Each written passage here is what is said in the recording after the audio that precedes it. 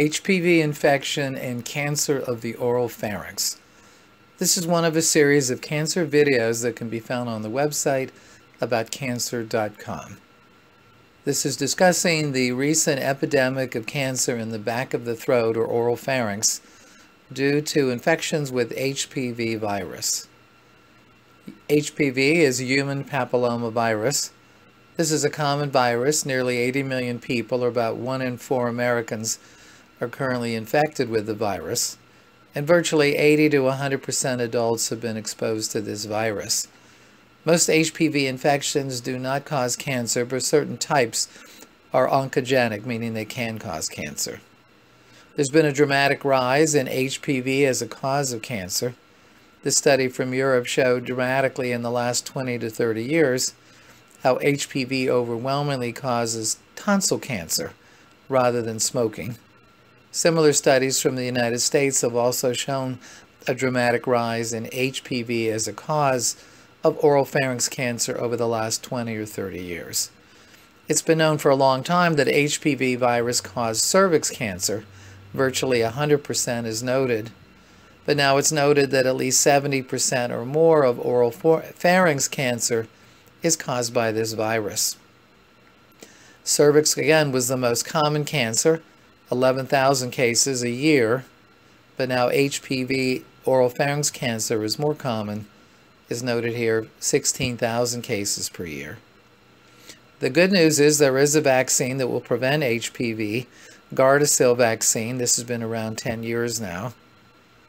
The CDC immunization guidelines, if you pulled up their website, show that all children, boys and girls, starting at the age of 11 to 12, should get the HPV vaccine. And the guidelines are as noted here. The types of HPV that cause cancer are only certain types, so-called high risk. In cervix cancer, 16 and 18.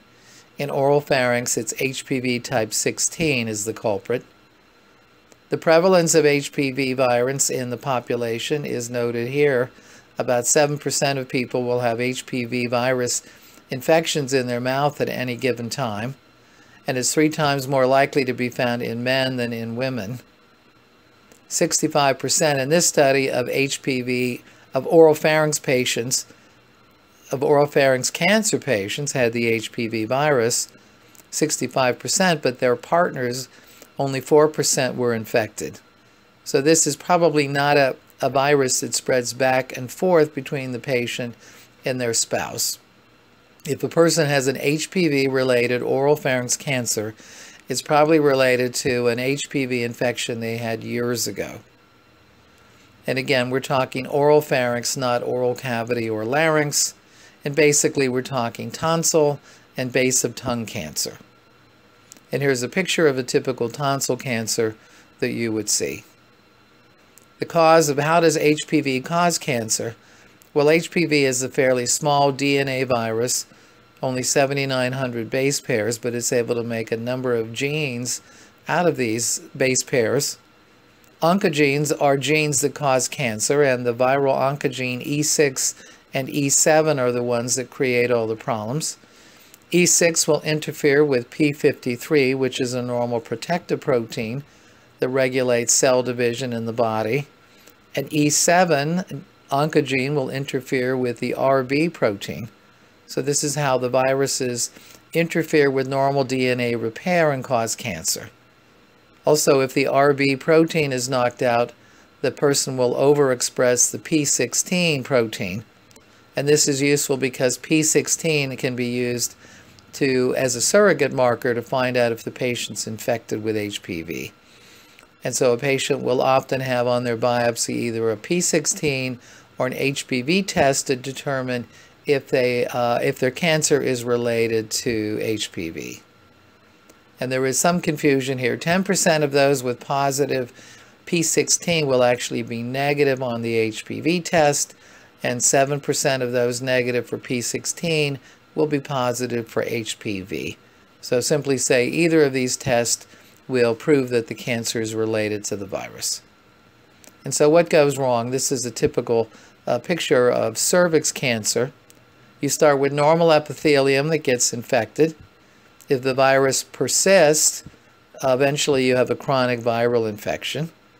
If the viral infection continues, you may get progression of the dysplasia or abnormal cells, and you would have what would be called carcinoma in situ. And if this persists again, it can actually turn into invasive squamous cancer. There is a latency time from infection to developing cancer. In cervix cancer, this may be 20 or 30 years, and in head and neck cancer is probably the same.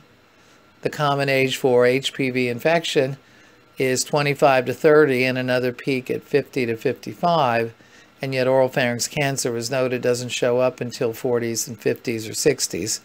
So there's about a 20 to 30 year lag period or latency from the infection till the cancer.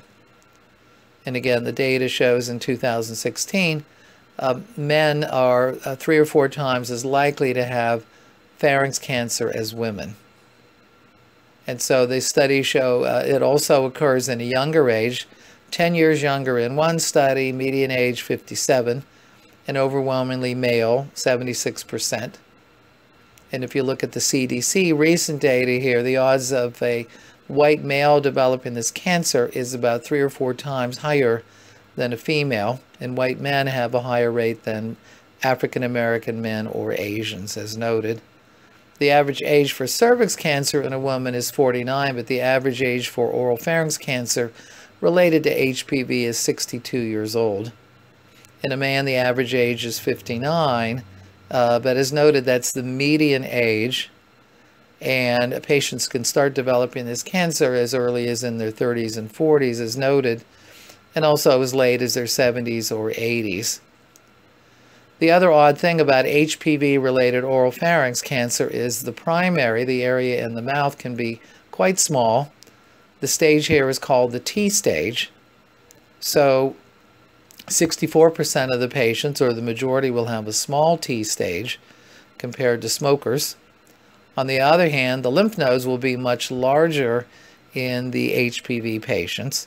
69% will be N2 or N3, which means the lymph nodes in the neck are either large or multiple. So there's a real difference there. Here's a picture of a typical smoker who has a large tonsil cancer, and they'll complain of a lot of pain in their throat, often radiating into their ear. And yet here's a picture of a typical HPV cancer in the tonsil, very small to see, and the patient may have no symptoms in their mouth or throat. So typically, if you compare the symptoms, the HPV cancer patient will present with a big neck mass 51% of the time, but rarely a sore throat or trouble swallowing, whereas the smoker with throat cancer will almost always present with a sore throat or trouble swallowing, and only 18% of the time a lump in the neck. So here's your typical HPV patient, 50-year-old, relatively young, white male with a lump in his neck on the left, and you can see his PET scan picture on the right shows nicely the tumor. Here's a typical CT of a cystic lymph node in the neck, and the PET scan from the same patient. Large lymph node in the neck, very small primary or source in the tonsil. Another picture, a relatively young man, large lobulated neck mass. This is his CAT scan. This is the ultrasound we used at the time of his biopsy and the path report that showed squamous cancer, HPV type 16. And this is his PET scan, again showing the large mass in the neck pushing out on the neck muscle and multiple lymph nodes in the neck. Here's another patient with stage 4A HPV cancer. You can see the tumor in the back of the tongue or base of tongue, but a very large cystic, or we would call it a necrotic lymph node in the neck. Another patient, large cystic lymph node in the neck. Another patient, a large cystic lymph node in the neck. Here's his HPV test, HPV positive for 16 and 18, which are the high-risk types. Here's another PET scan, similar patient, big lymph node, small tumor. Another large cystic node, small tumor in the tonsil. Another relatively young white male, lump in the neck. Here's his PET scan, very small tumor in the tonsil, very big lymph node in the neck, lights up nicely on a PET scan. The good news about HPV cancer is they have a much better cure rate. This was a study from the CDC's website from Europe, and you can see the survival with HPV positive tonsil cancer is twice as high as HPV negative. This was a study from Johns Hopkins in the late 90s, early 80s. 90% of the patients with oropharynx cancer were related to HPV, and the 5-year survival rate was very good, 89%. And they went back and looked at some of the studies on oropharynx cancer and went back and found out which were HPV positive or negative. And as you can see in this collection of 5 studies, the cure rates were much better in the HPV patients. And local control also is much higher, overall survival higher. Even out to 10 years, the results are better if you are HPV rather than smoking. The best treatment advice is always from the NCCN, National Comprehensive Cancer Network. I discussed this a lot on the other videos. The guidelines from the NCCN as of 2016 recommend these patients get high-dose chemoradiation. So 70 gray or 7,000 rads of radiation combined with chemotherapy, either cisplatin or Erbitux. And they haven't recommended lowering the intensity of the treatment for HPV. And as I dictate this in September 2016, this is the current guideline. The typical radiation technique would look like this. This is a radiation field. It's including the tonsil and the lymph nodes in the neck, and we're trying to spare or avoid the parotid glands as best we can. This usually works quite well. Here's a typical patient within 2 or 3 weeks. The tonsil cancer is invisible or hard to see. Here's a typical PET scan showing after 2 or 3 months after radiation, the large yellow mass in the tonsil is totally gone. And again, the cure rates are much better with HPV positive patients than HPV negative. And in this study, adding chemo to radiation, particularly good local control rates and particularly good survival in the patients who are HPV positive, or as noted here, P16. The staging system is shown here. We're still using the AJCC 7th edition staging system. I discussed this on a lot of the other videos, but it's simply called the TNM system, T for tumor, based on the size of the tumor. T1, 2 centimeters, T2, 2 to 4 centimeters, T3, more than 4 centimeters, T4, invasive. The N part of TNM stands for the lymph nodes. A single lymph node 3 centimeters or about an inch is called N1. If the person has more than one node or they're larger, then they're N2 or N3. And the staging system as stage 1, stage 2 was noted. The irony, any lymph node involvement at all, and the patient is an automatic stage 3. And if the patient has a large lymph node or more than one, they're automatic stage 4A.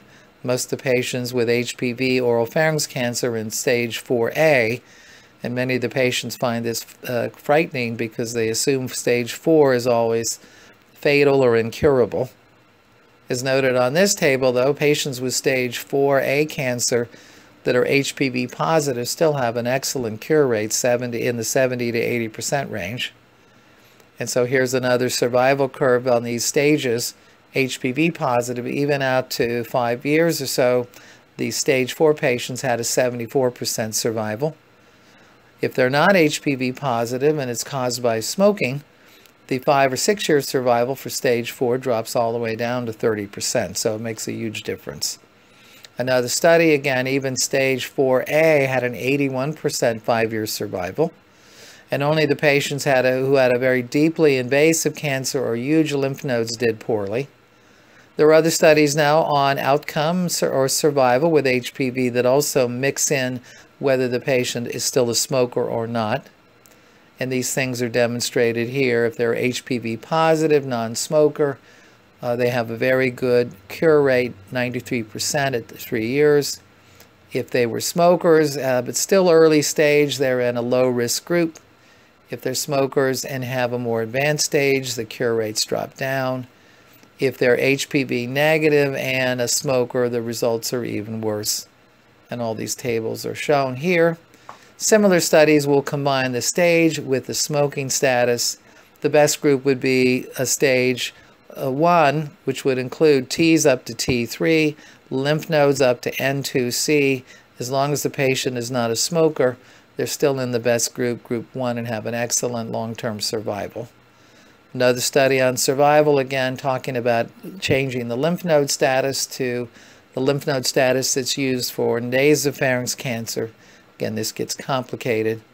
Another staging system that's been looked at recently, stage 1 would include patients who had N1 lymph nodes, and as noted here, they still have an 85 to 88% range. And stage 2 would include people who had N2 lymph nodes, so we're no longer calling them stage 4A, we're calling them stage 2, which makes sense because they have a 78 to 81% 5-year survival. So it's likely the staging system for HPV will be changed around over the next few years or so.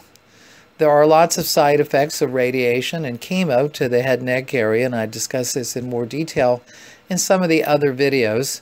But short term, there's a lot of problems with dry mouth, change in taste, sore throat, trouble swallowing. Some patients need a feeding tube. And there are a lot of long-term side effects from high-dose radiation and chemotherapy, but particularly problems with long-term dryness, problems with the teeth, even osteonecrosis of the jaw. And here's a typical patient that we would treat with high-dose chemoradiation. Large tonsil cancer is noted. By the last day of treatment, the cancer is totally invisible, but you can see how burnt and inflamed the patient's mouth or throat is. And so they're very uncomfortable. So there's a real desire to use less intensive therapy, particularly in the HPV patients. As I dictate this in September of 2016, there was a nice review that came out last month in the free online journal called Cancer Control. And they discussed De-Escalation Trials. These are trials with HPV where they're looking to see if they can lower the chemo treatments. Perhaps instead of cisplatin, use Erbitux or cetuximab, and perhaps lowering the dose of radiation. So one series of trials, again, switching the cisplatin with cetuximab, still using high-dose radiation, 70 gray. Another group of studies is lowering the radiation dose from 70 gray down to 50 to 60 gray. Another series of trial giving induction chemotherapy, means chemotherapy first, and then lower dose radiation in the range of 50 to 4 gray. Another approach is doing surgery first. There has been interest in what's called TORS, T-O-R-S, transoral robotic surgery, doing surgery and then using a lower dose of radiation, 60 to 50 gray is noted here.